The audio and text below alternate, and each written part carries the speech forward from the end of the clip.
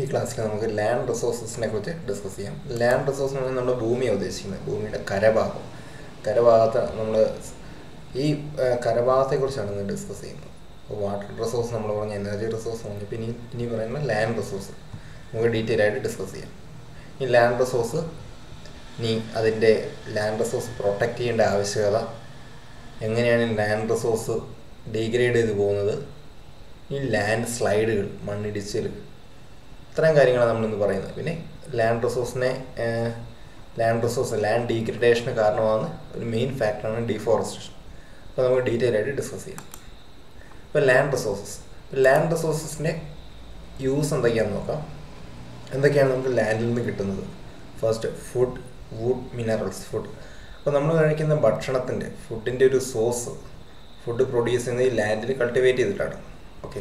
ഇനി വുഡ്, നമ്മുടെ fire would, ഇനി ഫർണിച്ചറിന് വേണ്ടിയുള്ള വുഡ്, ഇനി മിനറൽസ് എന്ന് പറയുമ്പോൾ നമ്മൾ ഇൻഡസ്ട്രിയലായിട്ട് നോക്കുവാണെങ്കിൽ നമുക്ക് വേണ്ട മിനറൽസ്, ഇപ്പം അയൺ, കോപ്പർ, അത് തൊട്ട് ബാക്കി നമ്മൾ ഉപയോഗിക്കുന്ന ഇൻഡസ്ട്രിയലായിട്ട് യൂസ് ചെയ്യുന്ന എല്ലാ മിനറൽസ്, ഇതിൻ്റെയൊക്കെ സോഴ്സ് എന്ന് പറയുന്നത് ലാൻഡാണ്. ഇനി അടുത്തത് ഷെൽട്ടർ എന്ന് പറയുമ്പോൾ എന്താ? പാർപ്പിടം എന്ന് പറയുമ്പോൾ നമ്മുടെ വീടുകൾ, ഇനി മനുഷ്യൻ്റെ കേസിന് മാത്രമല്ല മൃഗങ്ങളുടെ കേസിൽ അവരുടെ ഒരു വാസസ്ഥലം എന്ന് പറയുന്നത്, കരയിൽ ജീവിക്കുന്ന മൃഗങ്ങളെ സംബന്ധിച്ച് അവരുടെ വാസസ്ഥലം എന്ന് പറയുന്നത് ഈ ലാൻഡാണ്. ഇനി അടുത്തത് വാട്ടർ ഷെഡ്. എന്താ വാട്ടർ ഷെഡ് എന്ന് ഉദ്ദേശിക്കുക? ഈ മഴയായി പെയ്യുന്ന ജലത്തിനെ ഒരു പരിധിവരെ ലാൻഡ് സംഭരിച്ച് വെക്കുന്നുണ്ട്. ഓക്കെ. അപ്പോൾ അതിനാണ് വാട്ടർ ഷെഡ് എന്ന് പറയുന്നത്. അപ്പോൾ ഈ വെള്ളത്തിൻ്റെ ഒരു റിസർവോയറായിട്ട് നമുക്ക് ലാൻഡിനെ കണക്കാക്കാം. അടുത്ത ഡസ്റ്റ്ബിൻ ഓഫ് വേസ്റ്റ്, നമ്മുടെ വേസ്റ്റ് ഡിസ്പോസൽ. ഇപ്പം ഹ്യൂമൻ ആക്ടിവിറ്റിയുടെ ഫലമായിട്ട് വേസ്റ്റുകൾ ധാരാളം ഉണ്ടാകുന്നുണ്ട്. ഈ വേസ്റ്റ് ഡിസ്പോസ് ചെയ്യുന്ന അധികം ലാൻഡിലോട്ടാണ്, വാട്ടറിലോട്ടാണ് ഡിസ്പോസ് ചെയ്യുന്നുണ്ട്. വേസ്റ്റ് എവിടെ ഡിസ്പോസ് ചെയ്താലും പ്രശ്നമാണ്, എന്നാലും ഒരു ബയോളജിക്കൽ വേസ്റ്റ് ഡിസ്പോസലിൻ്റെ ഒരു സൈറ്റായിട്ട് നമ്മൾ ലാൻഡിനെ കൺസിഡർ ചെയ്യുന്നു.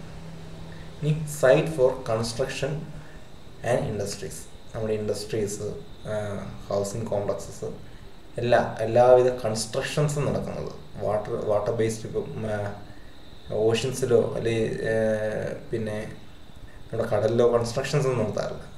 നമ്മൾ കൺസ്ട്രക്ഷൻസ് ഒക്കെ നടത്തുന്നത്, അതായത് ഇൻഡസ്ട്രിയൽ സൈറ്റുകളായിക്കോട്ടെ, ഹൗസിംഗ് വീടുകളായിക്കോട്ടെ, അവയെല്ലാം കൺസ്ട്രക്ട് ചെയ്യുന്നത് ഈ ലാൻഡിലാണ്.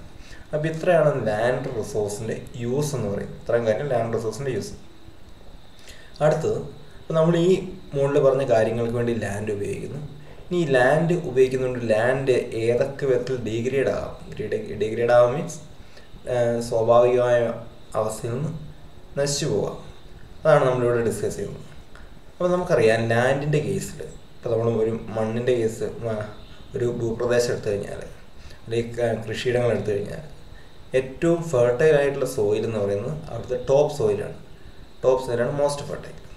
ഇനി ഈ ഫെർട്ടിലിറ്റി എങ്ങനെ പോകും? ഇത് ലീച്ചിങ് വഴി പോകുന്നു, ഒലിച്ചു പോവുക ചെയ്യുന്നു. അപ്പോൾ അതിനുള്ള കാരണങ്ങൾ നോക്കാം. ഇനി ലാൻഡ് ഡീഗ്രഡേഷന് വേണ്ടി ലാൻഡ് ഡീഗ്രേഡ് ചെയ്യാനുള്ളൊരു കാരണം, ലാൻഡ് ഡീഗ്രഡേഷൻ്റെ അടുത്തൊരു കാരണം എന്ന് പറയുന്നത് ഓവർ ഇറിഗേഷൻ. ഓവർ ഇറിഗേഷൻ എന്ന് പറഞ്ഞാൽ എന്താ? ജലസേചനം എന്ന് പറയുമ്പോൾ നമ്മൾ കൃഷികൾക്ക് വെള്ളം പമ്പ് ചെയ്ത് കൊടുക്കുന്നതിന് ആണ് ജലസേചനം എന്ന് ഉദ്ദേശിക്കുക. അപ്പോൾ ഓവർ ഇറിഗേഷൻ എന്ന് പറഞ്ഞാൽ എന്താണ്? ഓരോ പ്ലാന്റിനും വേണ്ട ഒരു നിശ്ചിത ക്വാണ്ടിറ്റി വാട്ടർ ഉണ്ട്. ആ ക്വാണ്ടിറ്റിക്ക് അപ്പുറം വന്നു കഴിഞ്ഞാൽ, എക്സസ് വന്നു കഴിഞ്ഞാൽ അതിനെയാണ് ഓവർ ഇറിഗേഷൻ എന്ന് പറയുക. ഇനി ഓവർ ഇറിഗേഷൻ കൊണ്ടുള്ള പ്രശ്നങ്ങൾ എന്തൊക്കെയാണ്?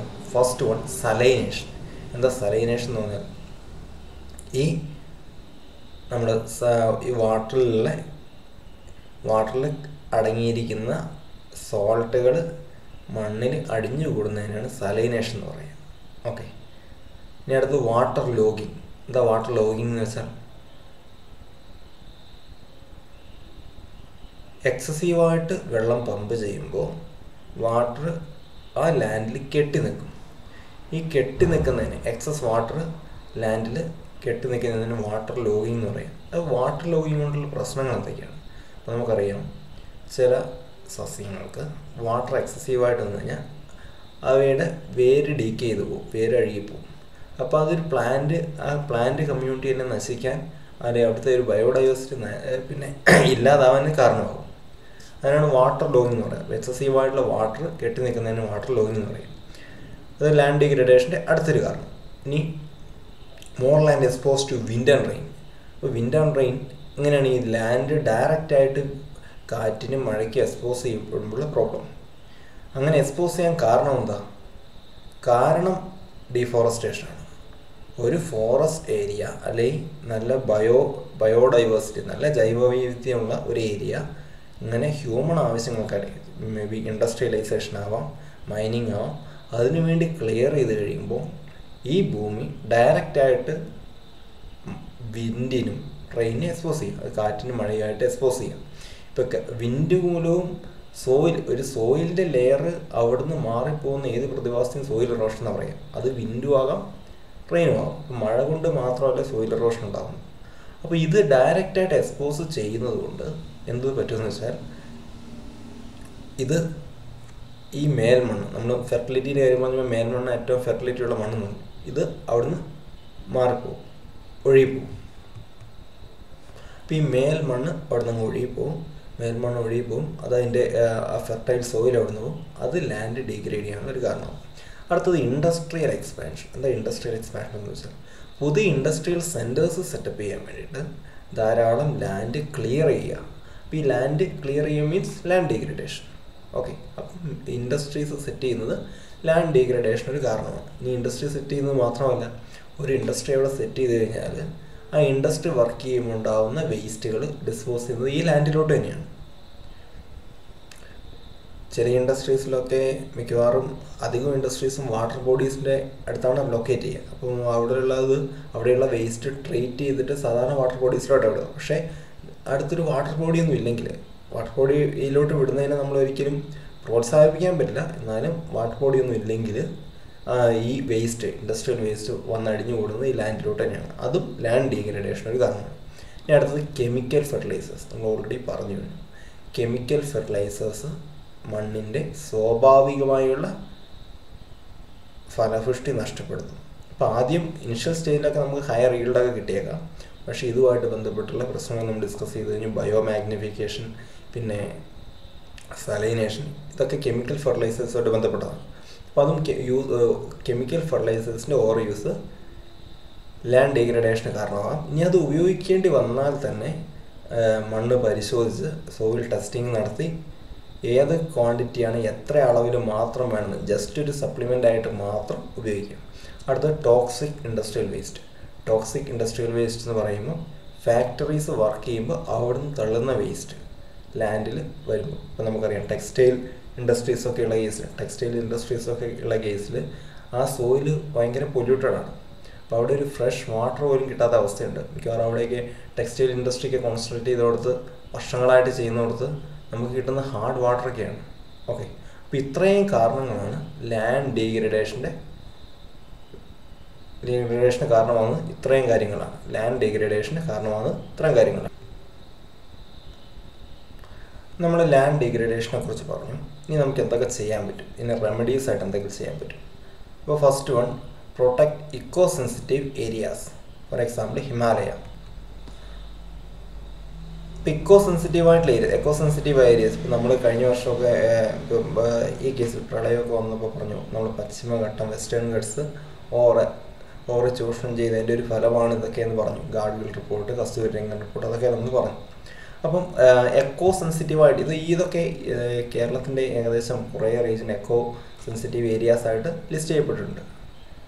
അപ്പം ഈ എക്കോ സെൻസിറ്റീവ് ഏരിയാസ് പ്രൊട്ടക്റ്റ് ചെയ്യണം. ഈ echo sensitive ഏരിയാസിലോട്ടുള്ള invasion, human invasion, അതായത് മനുഷ്യൻ്റെ അധിനിവേശം ഇല്ലാതാക്കണം, കുറയ്ക്കണം. അതിൻ്റെ ആ സ്വാഭാവിക അവസ്ഥ നിലനിർത്തണം. ഓക്കെ, അപ്പോൾ അങ്ങനെയുള്ള സ്പോട്സ് കണ്ടെത്തി അവിടെ പുതിയ ഇൻഡസ്ട്രി സെറ്റ് ചെയ്യുന്നതിനോ വലിയ കൺസ്ട്രക്ഷൻസ് നടത്തുന്നതിനോ അനുമതി കൊടുത്തുകൂടാ. അപ്പോൾ ഇത് പ്രൊട്ടക്റ്റ് ചെയ്യേണ്ടത്, ഈ ബയോഡൈവേഴ്സിറ്റി പ്രൊട്ടക്റ്റ് ചെയ്യേണ്ടത് ഇന്നത്തെ ഒരു ആവശ്യകതയാണ്. അത് ഫസ്റ്റ് റെമഡി. അതായത് എക്കോ സെൻസിറ്റീവ് ആയിട്ടില്ലേ, ഒരു എക്സാമ്പിൾ പറഞ്ഞാൽ ഹിമാലയസ്. ഹിമാലയ റീജിയൻസൊക്കെ പ്രൊട്ടക്റ്റ് ചെയ്യണം. ഇപ്പം നമ്മുടെ നാട്ടിലുള്ള റീജിയൻസ്, അതായത് എക്കോ സെൻസിറ്റീവ് ആയിട്ടുള്ള റീജിയൻസ്, എക്കോളജിക്കൽ ഹോട്ട്സ്പോട്ട്സ് എന്ന് നമ്മൾ പറയും. ഇതൊക്കെ അത് ഇപ്പോഴുള്ള അവസ്ഥയിൽ തന്നെ നിലനിർത്തണം. അടുത്തത് റീഫോറസ്റ്റേഷൻ. എന്താ റീഫോറസ്റ്റേഷൻ എന്ന് വെച്ചാൽ ഡീഫോറസ്റ്റേഷൻ്റെ ഓപ്പോസിറ്റാണ് റീഫോറസ്റ്റേഷൻ. ഡീഫോറസ്റ്റേഷൻ എന്ന് പറഞ്ഞാൽ ഫോറസ്റ്റ് ക്ലിയർ ചെയ്യുക, റീഫോറസ്റ്റേഷൻ എന്ന് പറഞ്ഞാൽ മരം വെച്ച് പിടിപ്പിക്കുന്നതാണ് റീഫോറസ്റ്റേഷൻ എന്ന് പറയുക. അപ്പോൾ അതാണ് അടുത്തൊരു റെമഡി. ലാൻഡ് ഡീഗ്രഡേഷൻ അടുത്തൊരു റെമഡി റീഫോറസ്റ്റേഷൻ. അടുത്ത മാംഗ്രോവ്സ് എന്ന് പറഞ്ഞാൽ കണ്ടൽ കാടുകളുടെ സംരക്ഷണം. അപ്പോൾ കണ്ടൽ കാടുകൾ വെച്ച് പിടിപ്പിക്കുക, കണ്ടൽ കാടുകളുടെ സംരക്ഷണം, അതും ബയോഡൈവേഴ്സിറ്റി കൺസേർവ് ചെയ്യാനുള്ള, ബയോഡൈവേഴ്സിറ്റി ജൈവ വൈവിധ്യം നിലനിർത്താനുള്ള ഒരു ഉപാധിയാണ്. അടുത്തത് കൺസർവേഷൻ ഓഫ് ഫോറസ്റ്റുകൾ. അപ്പോൾ നമുക്കറിയാം ഫോറസ്റ്റ് കൺസേർവ് ചെയ്യണം. ഫോറസ്റ്റ് കൺസേർവ് ചെയ്യണം എന്ന് പറയുമ്പോൾ ഫോറസ്റ്റുള്ള ഹ്യൂമൻ ഇൻവേഷൻസ് പരമാവധി കുറയ്ക്കണം, പ്രൊട്ടക്റ്റ് ചെയ്യണം. ഓക്കെ, ഫോറസ്റ്റുകൾ പ്രൊട്ടക്റ്റ് ചെയ്യണം. അപ്പോൾ നമുക്ക് നാഷണൽ പാർക്കുണ്ട്, വൈൽഡ് ലൈഫ് സാങ്ച്വറീസ് ഉണ്ട്. ഇതൊക്കെ ഇത് പ്രൊട്ടക്റ്റ് ചെയ്യാനുള്ള, ലാൻഡ് ഡീഗ്രഡേഷൻ കുറയ്ക്കാനുള്ള, ഫോറസ്റ്റുകളെ പ്രൊട്ടക്റ്റ് ചെയ്യാനുള്ള, ബയോഡൈവേഴ്സിറ്റി പ്രൊട്ടക്റ്റ് ചെയ്യാനുള്ള ഉപാധികളാണ്. ബയോഡൈവേഴ്സിറ്റി എന്ന് പറയുമ്പോൾ അവിടുത്തെ സസ്യങ്ങളും ജന്തുക്കളും ഇവയൊക്കെ പ്രൊട്ടക്റ്റ് ചെയ്യാനുള്ള ഉപാധികളാണ് കൺസർവേഷൻ ഓഫ് ഫോറസ്റ്റ്. അപ്പോൾ കൺസർവേഷൻ ഓഫ് ഫോറസ്റ്റ് എന്ന് പറയുമ്പോൾ national park, wild life sanctuaries ഇവയൊക്കെ പെടും. അപ്പോൾ ഇത്രയും കാര്യങ്ങളാണ് ലാൻഡ് ഡീഗ്രഡേഷനുള്ള റെമഡീസ് ആയിട്ട് പറയുന്നത്. ഇത്രയും കാര്യങ്ങളാണ്. അടുത്തത് ലാൻഡ് സ്ലൈഡ്. എന്താ ലാൻഡ് സ്ലൈഡ് എന്ന് വെച്ചാൽ, ലാൻഡ് സ്ലൈഡ് എന്ന് പറയുമ്പോൾ ലാൻഡ് ഭൂമിയുടെ ഒരു ഭാഗം ബാക്കി ഭാഗത്തു നിന്ന് തെന്നി മാറുന്നതിന്, ഒരു സ്ലോപ്പി ലാൻഡ് ചെരിഞ്ഞൊരു പ്രദേശം എടുത്താൽ ആ ചെരുവിൽ നിന്ന് മണ്ണ് തെന്നി മാറുന്നതിനാണ് ലാൻഡ് സ്ലൈഡ് എന്ന് പറയും. അപ്പോൾ എപ്പോഴും ഈ ലാൻഡ് സ്ലൈഡ് ഉണ്ടാവുക മേജറായിട്ട് ഇപ്പോൾ ഒരു കുന്നിൻ്റെയൊക്കെ ആണെങ്കിൽ സ്വാഭാവികമായിട്ടും മഴയൊക്കെ പെയ്യുമ്പോൾ ചെറുതായിട്ടൊക്കെ ഉണ്ടാവാം, നാച്ചുറലായിട്ട് അങ്ങനെ ഉണ്ടാവും. അല്ലാതെ സാധാരണ ഉണ്ടാവുന്നത് നമ്മൾ കൺസ്ട്രക്ഷൻ പർപ്പസിനായിട്ട് ഈ ലാൻഡ് പല സ്ഥലത്തും കട്ട് ചെയ്യുമ്പോഴാണ്. എക്സാമ്പിൾ ഇപ്പം ഒരു ചുരങ്ങളിൽ, ഇപ്പം ചുരത്തിൽ മണ്ണിടിച്ചിൽ നമുക്ക് സ്ഥിരം ഒരു സംഭവമാണ്. അപ്പോൾ ആ ചുരം എന്ന് പറയുന്നത് ആദ്യമുള്ള ഒരു വലിയ മലയായിരുന്നു. അപ്പോൾ നമ്മളവിടെ കട്ട് ചെയ്തു. ഈ കട്ട് ചെയ്ത് ഇപ്പം സ്ലോപ്പിലെ മണ്ണെന്ന് പറയുന്നത് ഓൾറെഡി ഫ്രജൈലാണ്. ഫ്രജൈൽ മീൻസ് പെട്ടെന്ന് തെന്നി മാറാൻ സാധ്യതയുള്ള മണ്ണാണ്, വീക്കാണ്. ഓക്കെ, സ്ട്രെയിറ്റ് ലാൻഡ് പോലെയല്ല, നിരന്ന പ്രദേശം പോലെയല്ല. അപ്പോൾ ഈ റോഡൊക്കെ കൺസ്ട്രക്ഷൻ നടക്കുമ്പോൾ, റോഡ് കൺസ്ട്രക്ഷനൊക്കെ നടക്കുമ്പോൾ നമ്മൾ ഈ കുറച്ച് മണ്ണ് ഇങ്ങനെ വെട്ടി മാറ്റി അവിടെ വെള്ളം വന്ന് അടിയുകയും അങ്ങനെ വെള്ളം വന്ന് ആ വെള്ളത്തിൻ്റെ ഒക്കെ എഫക്റ്റിൽ, മണ്ണ് കുത്തുന്ന വെള്ളത്തിൻ്റെയൊക്കെ എഫക്റ്റിൽ എന്ത് പറ്റും, ഈ ഭൂമി അവിടുന്ന് തെന്നി മാറും. അങ്ങനെയാണ് നമ്മൾ ലാൻഡ് സ്ലൈഡ് എന്ന് പറയുന്നത്. അപ്പോൾ construction of roads, hilly റീജിയനിലെ റോഡിൻ്റെയൊക്കെ construction ഇതിനൊരു കാരണമാണ്.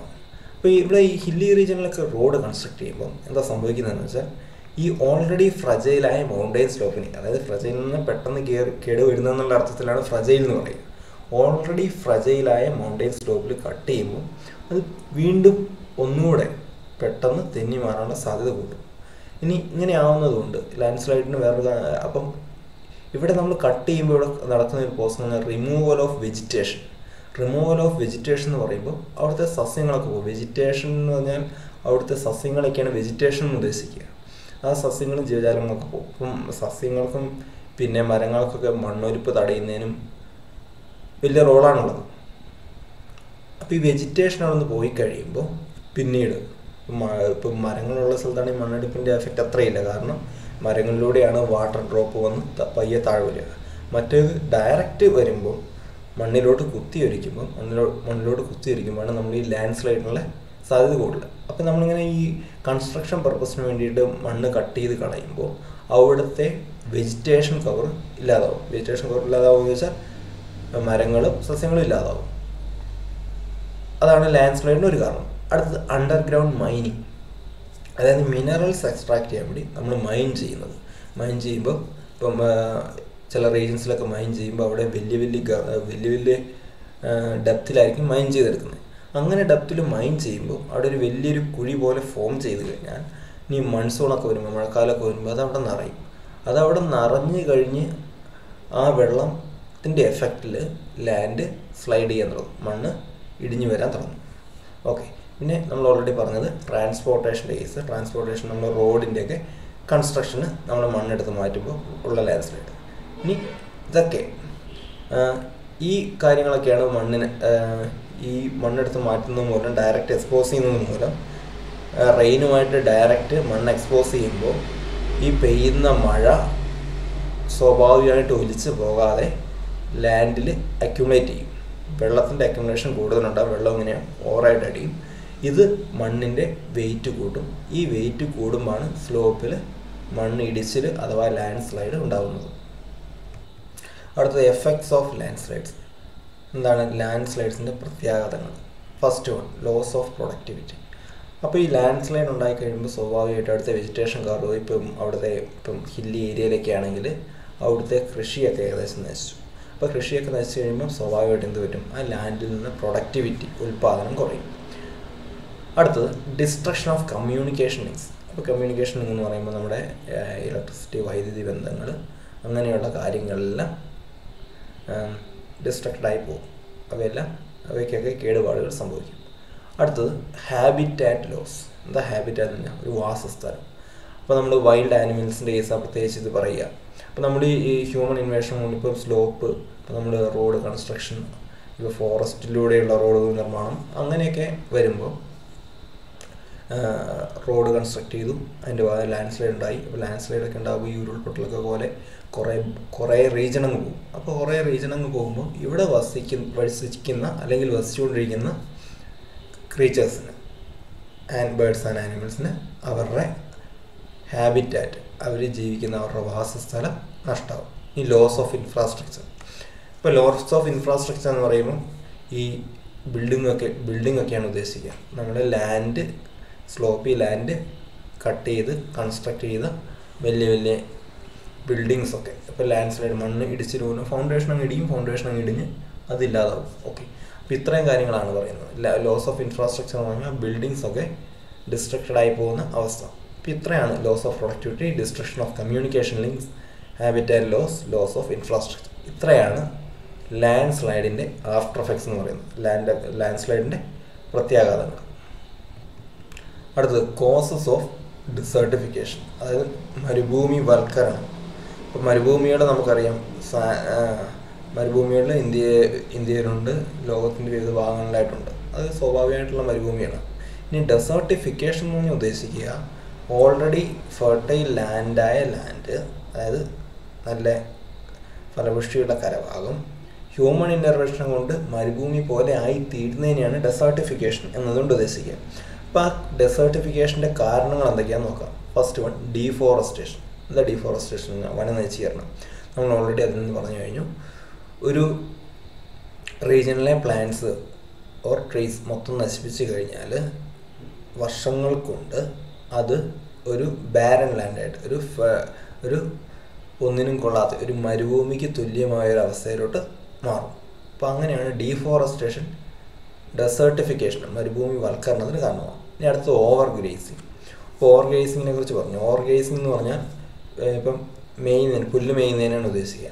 അപ്പോൾ പുല്ല് മേയുമ്പം ഒരു ഗ്രേസ് ചെയ്ത് പോയി കഴിഞ്ഞാൽ, നോർമലി ആനിമൽസ് ഗ്രേസ് ചെയ്ത് പോയി കഴിഞ്ഞാൽ അവിടെ കുറച്ച് പ്ലാന്റ്സ് ഒക്കെ ബാക്കിയുണ്ടാവും. ഇനി ഓവർ ഗ്രേസ് ചെയ്യുകയാണെങ്കിൽ ഒരു റീജിയൻ തന്നെ ഗ്രേസ് ചെയ്തുകൊണ്ടിരിക്കുമ്പോൾ അവിടെ ഈ പ്ലാന്റ് ഒരു പക്ഷേ ചില പ്ലാന്റുകളൊക്കെ റൂട്ടോടെ പിഴുതുമാറും, വേരോടെ പിഴുതെറിയപ്പെടും. അങ്ങനെ വരുമ്പോൾ ആ വെജിറ്റേഷൻ കവർ, എസ്പെഷ്യലി നമ്മൾ ഈ ചെറിയ സസ്യങ്ങളാണ്, പുല്ല് വർഗത്തിൽപ്പെട്ട സസ്യങ്ങളെ ഉദ്ദേശിക്കുക. അങ്ങനെ ഓവർ ഗ്രേസ് ചെയ്ത് കഴിയുമ്പോൾ ഈ മണ്ണ് ഡയറക്റ്റായിട്ട് സൺലൈറ്റുമായിട്ട് എക്സ്പോഷർ വരികയും അവിടെ ഡ്രൈ ആവുകയും ചെയ്യും. അത് ഡെസർട്ടിഫിക്കേഷന് ഒരു കാരണമാകും. അടുത്തത് വാട്ടർ മാനേജ്മെൻറ്റ്. ഇവിടെ ഉദ്ദേശിക്കുന്ന over utilisation of ground water. Ground water എന്ന് പറഞ്ഞാൽ നമുക്കറിയാം ഭൂഗർഭജലത്തിനാണ് ഗ്രൗണ്ട് വാട്ടർ എന്ന് പറയുന്നത്. അപ്പോൾ ഗ്രൗണ്ട് വാട്ടർ ഇപ്പോൾ നമുക്കറിയാം, കുഴൽക്കിണർ ഒരു സ്ഥലത്ത് കുഴിച്ച് കഴിഞ്ഞാൽ സമീപ പ്രദേശങ്ങളിലെ കിണറുകളിലൊക്കെ വെള്ളം താഴും, അങ്ങോട്ടൊരു വലിവുണ്ടാകും. അപ്പോൾ ആ ഒരു ലെവല് വാട്ടർ എപ്പോഴും നിലനിർത്തണം. ഗ്രൗണ്ട് വാട്ടർ നമ്മൾ വേറൊരു സോഴ്സ് അവൈലബിൾ അല്ലാത്ത കേസിൽ മാത്രമേ നമ്മൾ ഗ്രൗണ്ട് വാട്ടർ ഉപയോഗിക്കാവൂ. ഇനി ഗ്രൗണ്ട് വാട്ടർ ഉപയോഗിക്കുമ്പോൾ ഉള്ള പ്രശ്നം എന്താണെന്ന് വെച്ചാൽ ആ റീജിയനിലെ വാട്ടർ ടേബിൾ താഴും, അതായത് വാട്ടർ ലെവൽ താഴും. ഈ water level താഴുന്നത് water level താഴും, water table താഴും. അത് വെള്ളത്തിൻ്റെ അവൈലബിലിറ്റിക്ക് ഒരു കുറവുണ്ടാക്കും. അത് ഡെസർട്ടിഫിക്കേഷന് കാരണമാകും. അപ്പോൾ ഗ്രൗണ്ട് വാട്ടർ നമുക്കുണ്ട്, പക്ഷേ ഗ്രൗണ്ട് വാട്ടർ ബാക്കി സോഴ്സ് അവൈലബിൾ അല്ലാത്ത ലഭ്യമല്ലാത്തൊരു കേസിൽ മാത്രമേ നമ്മൾ ഗ്രൗണ്ട് വാട്ടർ ഉപയോഗിക്കാൻ പാടുള്ളൂ. അടുത്തത് മൈനിങ് ആൻഡ് ക്വാറിങ്. അപ്പോൾ മൈനിങ് ക്വാറിങ്, അപ്പോൾ കുറേ region of forest മൈനിങ്ങിനും ക്വാറിങ്ങിനുമായിട്ട് forest cover ഒക്കെ റിമൂവ് ചെയ്ത് കഴിയുമ്പോൾ, മൈൻ ചെയ്ത് കഴിയുമ്പോൾ ലാസ്റ്റ് അവിടെ കുറേ മൈനിങ്ങിൻ്റെ വേസ്റ്റുകളാണ് ഉണ്ടാവുക. അത് സ്വാഭാവികമായിട്ട് ഒരു ഡെസേർട്ട് ഫോമിലോട്ട് കൺവേർട്ട് ചെയ്യപ്പെടും.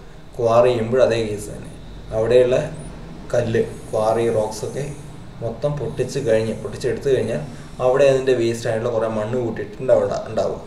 അത് ഒരിക്കലും റീപ്ലനിഷ് ചെയ്ത് പഴയൊരവസ്ഥയിലോട്ട് എത്തുന്നില്ല, അതും ഡെസേർട്ടിഫിക്കേഷന് കാരണമാകും. ഇനി അടുത്തത് ക്ലൈമറ്റ് ചേഞ്ച്. അപ്പം പൊല്യൂഷൻ മൂലം ഉണ്ടാകുന്ന ക്ലൈമറ്റ് ചേഞ്ച്. ഇപ്പം നമുക്കറിയാം, നമ്മൾ അന്റാർട്ടിക്കിലൊക്കെ സീ റൈസിനെ കുറിച്ച്, ഐസ് ബ്ലോക്സ് ഒക്കെ മെൽറ്റ് ചെയ്യുന്നതിനെ കുറിച്ച് നമ്മൾ വായിച്ചിട്ടുണ്ട്. അപ്പോൾ അവിടെ ഡെയിലി ടെമ്പറേച്ചർ പൊല്യൂഷൻ്റെ എഫക്റ്റിൽ കൂടുന്നതും പൊല്യൂഷൻ്റെ എഫക്റ്റ് കൂടുകയും, ഇപ്പോൾ ചില സസ്യങ്ങൾക്ക് എക്സ്ട്രീം സമ്മർക്ക് വരുമ്പോൾ സർവൈവ് ചെയ്യാൻ പറ്റാതെ വരികയും, അങ്ങനെ ആ റീജിയൻ ഡ്രൈ ആയി പോകും. ആ റീജിയൻ ഡ്രൈ ആയി പോകുമ്പോൾ വർഷങ്ങൾ കഴിഞ്ഞ് ഈ ക്ലൈമാറ്റിക് ചേഞ്ചിൻ്റെ എഫക്റ്റ് വർഷങ്ങൾ കൊണ്ട് ഒരു നല്ല ലാൻഡിനെ ഡെസേർട്ടായിട്ട് ചിലപ്പോൾ മാറ്റിയേക്കാം. അപ്പോൾ ക്ലൈമറ്റ് ചേഞ്ചുമായിട്ട് പറയുന്നത് പൊല്യൂഷൻ തന്നെയാണ്. ഈ പൊല്യൂഷൻ തന്നെയാണ് നമ്മുടെ ക്ലൈമറ്റ് ചേഞ്ചിന് കാരണം. ഇനി എങ്ങനെയൊക്കെ നമുക്ക് ഈ ഡെസേർട്ടിഫിക്കേഷൻ കൺട്രോൾ ചെയ്യാം, അതാണ് ഇവിടെ പറയാൻ പോകുന്നത്. First one, crop rotation or mixed cropping. ഇപ്പോൾ ക്രോപ്പ് റൊട്ടേഷൻ എന്ന് പറഞ്ഞാൽ എന്താ, വിളകൾ ഒരു കൃഷിഭൂമിയിൽ വിളകൾ മാറി കൃഷി ചെയ്യുന്നതിന് ക്രോപ്പ് റൊട്ടേഷൻ പറയാം. ഇനി മിക്സഡ് ക്രോപ്പിംഗ് എന്ന് പറഞ്ഞാൽ എന്താ, ഒന്നിലധികം വിളകൾ ഒരേ സമയത്ത് ചെയ്യുക. അപ്പോൾ നമുക്ക് ആ മണ്ണിലെ വെള്ളം നിലനിർത്താൻ സഹായിക്കും. പിന്നെ മണ്ണ് ലാൻഡ് ഡയറക്റ്റായിട്ട് സൺലൈറ്റുമായിട്ട്, സൂര്യപ്രകാശമായിട്ട് എക്സ്പോസ് ചെയ്യാതിരിക്കാൻ സഹായിക്കും. അപ്പോൾ ലാൻഡിൻ്റെ ഡയറക്റ്റ് ഹീറ്റിംഗ് ഒഴിവാകും. ഓക്കെ, അത് ഒരു ഡെസേർട്ടിഫിക്കേഷൻ, അതായത് മണ്ണിൽ വെള്ളത്തിൻ്റെ അംശത്തെ പിടിച്ചു നിർത്താനുള്ള ഒരു ഉപാധിയാണ്. പിന്നെ ഒരു കരിയില കൊണ്ടുള്ളൊരു കവറിങ്, കരിയിലകളൊക്കെ ഉണ്ടാവുക, ഇവയൊക്കെ ഡെസേർട്ടിഫിക്കേഷനെ കൺട്രോൾ ചെയ്യാൻ ഒരു ഉപാധിയാണ്. ഇനി അടുത്ത് recover saline soil by leaching. അപ്പം സലൈനിറ്റി എന്ന് പറഞ്ഞാൽ എന്താ, സലൈനിറ്റി എന്ന് വെച്ചാൽ മണ്ണിൽ അടിഞ്ഞുകൂടുന്ന സാൾട്ടിൻ്റെ അളവ്, ലവണങ്ങളുടെയാണ് സലൈനിറ്റി എന്ന് പറയുക. അപ്പോൾ saline സോയിലിൽ സലൈനിറ്റിൻ്റെ effects നമ്മളുണ്ട്. Stunted growth of plants, productivity കുറയും, അങ്ങനത്തെ കാര്യങ്ങളൊക്കെ സലൈനിറ്റിയുമായിട്ട് ബന്ധപ്പെട്ടതാണ്. അപ്പോൾ ലീച്ചിങ്ങിലൂടെ അത് റിക്കവർ ചെയ്യാം. അതായത് പ്രോപ്പർ ഡ്രെയിനേജ്, നമ്മുടെ കൃഷിസ്ഥലത്തോടുള്ള പ്രോപ്പർ ഡ്രെയിനേജ്.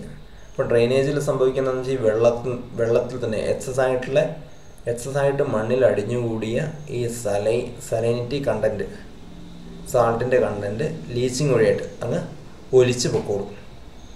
ഡ്രെയിനേജ് വഴി അങ്ങ് ഒലിച്ച് പൊക്കോളും. അങ്ങനെ നമുക്ക് സലൈനായിട്ടുള്ള ആ സോയിൽ നോർമൽ സ്റ്റേറ്റിലായിട്ട് കൊണ്ടുവരാൻ സാധിക്കും. അപ്പോൾ ഇത്രയാണ് ഡെസേർട്ടിഫിക്കേഷനുമായിട്ട് ബന്ധപ്പെട്ടും കൺട്രോൾ ഓഫ് ഡെസേർട്ടിഫിക്കേഷനുമായിട്ട് ബന്ധപ്പെട്ടും പറയാനുള്ളത്. ഇത്രയും കാര്യങ്ങളാണ് ഡെസേർട്ടിഫിക്കേഷനുമായിട്ട് ബന്ധപ്പെട്ട് പറയാനുള്ളത്. Thank you.